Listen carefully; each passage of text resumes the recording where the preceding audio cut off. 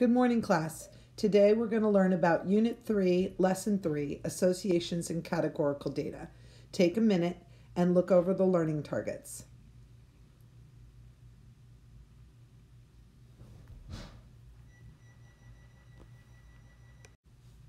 Okay, here's your warm-up.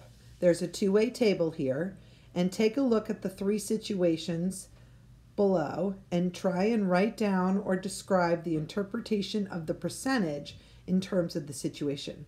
So what I'm getting at is try to put words to go with the 10% and where it came from in the table. Pause your video here, write down your answers, and then when you unpause, you can see what the responses are. All right, here you'll see the answers now. If I drag it up a little bit, I want to keep the table on here. So the 10% means that 10% of the people who prefer cake are left-handed. Okay. The 67% in question number 2 says out of the 270 people that are right-handed, 67% or 180 of them prefer pie. And lastly, the 30% takes the 90 that prefer cake out of everybody surveyed, which is 300 people. So 30% of the total population prefer cake and are right-handed.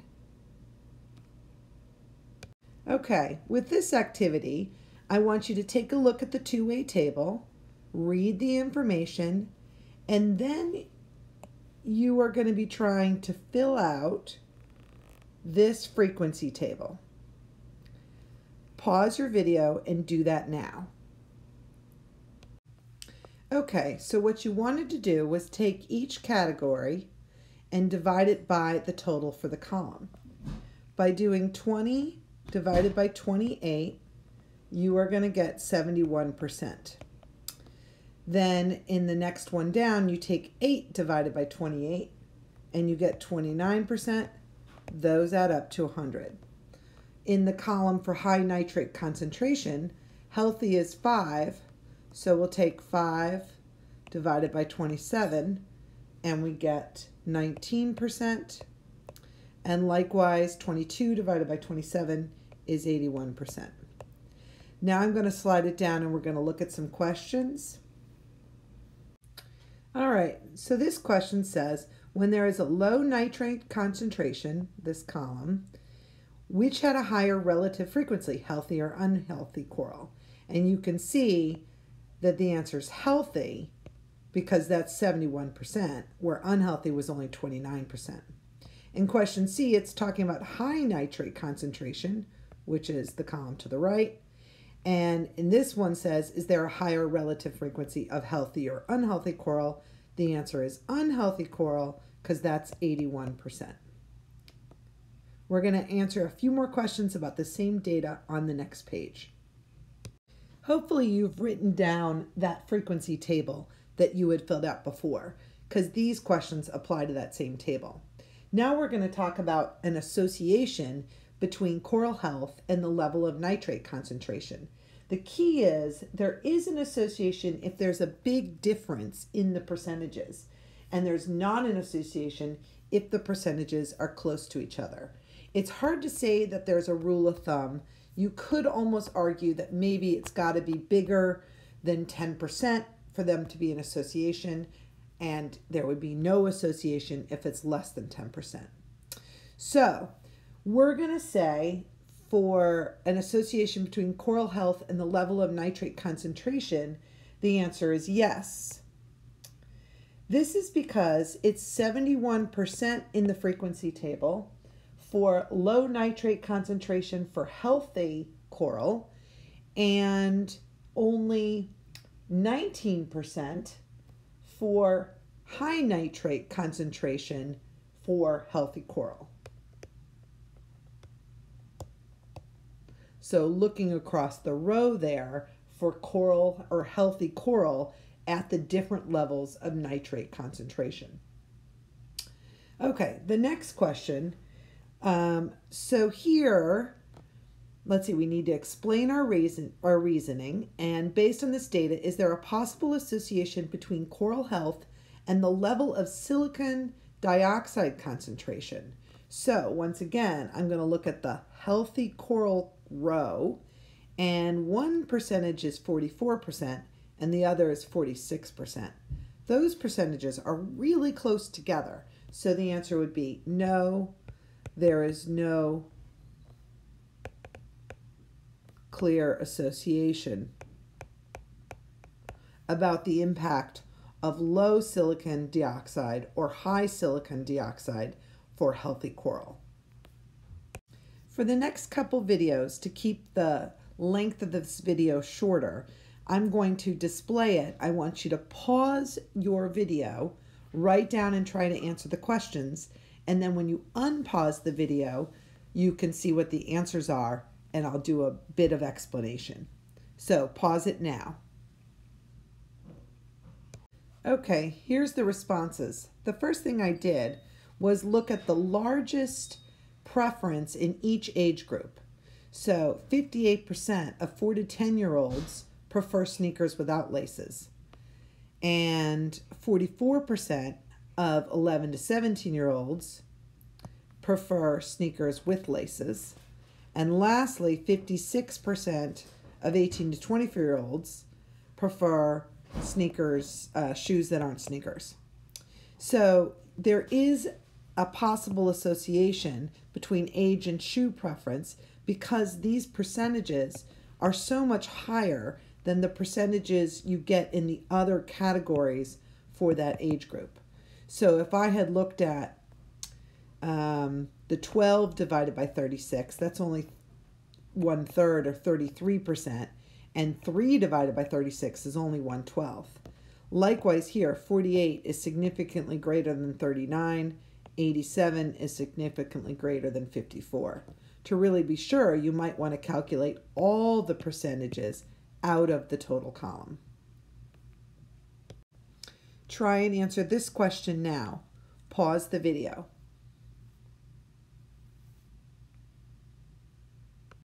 Okay, here are your answers.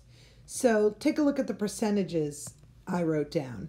I did 7 out of 89 to get 8%, and then 82 out of 89. And you can see overwhelmingly right-handed people prefer pen.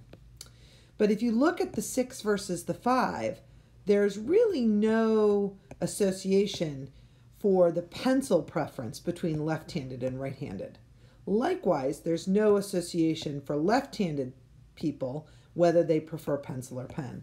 The key is the biggest association you have is between right-handed people overwhelmingly prefer pen. Okay, take a look at this problem. Pause it while you try and answer it. Okay, for question 1, I put in the values of 7 here and the value of 14 here. What I did was total up the row and I got 12. So when I calculate the percentage of folks treated with ice that returned to playing in 2 days, it was 67%. And that means 33% took returning to playing in more than 2 days. So I wanted to make sure that there was an association between returning to playing in less than 2 days and the treatment type. So I wanted to make sure that treating with ice was very different than, treating with heat was very different than treating with ice. So that's why I chose that to be 7 out of 21. I could have picked different numbers. I could have picked, 1 and 3.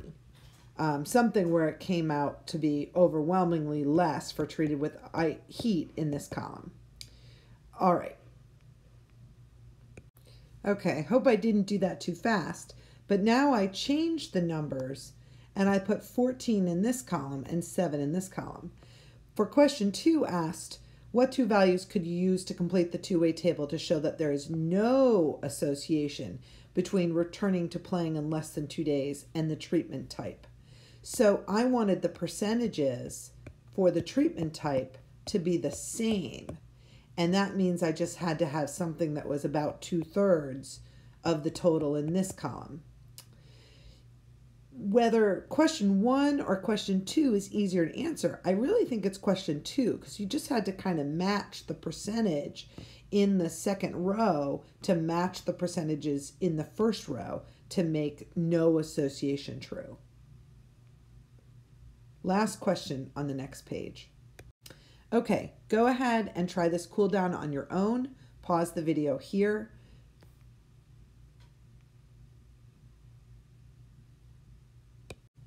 Okay, so here's the answers. You really can't say there's an association between the state, California or New York, and the amount of median debt. One thing I looked at is I quickly calculated the percentage on the rows. I took your median debt, at least 9,000, the number of people at California universities divided by the total California universities is 77%. Doing a similar percentage for New York universities, you get 79%. Those two percentages are so close together that there's really, you can't argue that Californians have more debt and New York university students have less debt. They have about the same amount of debt because their median debt that's at least 9,000 is about the same amount. So you can't look at the raw numbers, but you need to look at the percentages to make this determination. That's it for the lesson. Go ahead and try the lesson 3.3 homework that is out there on the Google Classroom.